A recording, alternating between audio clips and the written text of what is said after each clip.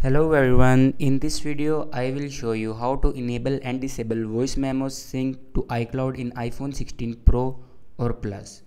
So let's start the video. First of all, open settings and click on Apple account, and here you can see the option iCloud. Click on it, and in App Store click on see all and scroll down, and here you can see the option of voice memos.